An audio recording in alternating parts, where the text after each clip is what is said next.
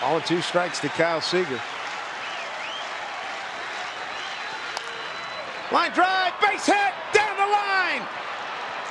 Scoring is Chavez. On his horse is Franklin, getting a stop sign. An RBI double by Kyle Seager, and the Mariners are back on top 4-3. How about this kid in this ballpark? What a great at bat by Kyle. Fouled off a couple of pitches that were borderline, keeping himself alive, and then eventually gets a pitch. It's a good pitch. It's at the bottom of the strike zone. Kyle stays with it. You can see he goes down on his back knee just to get to that pitch. Hits it down into the corner.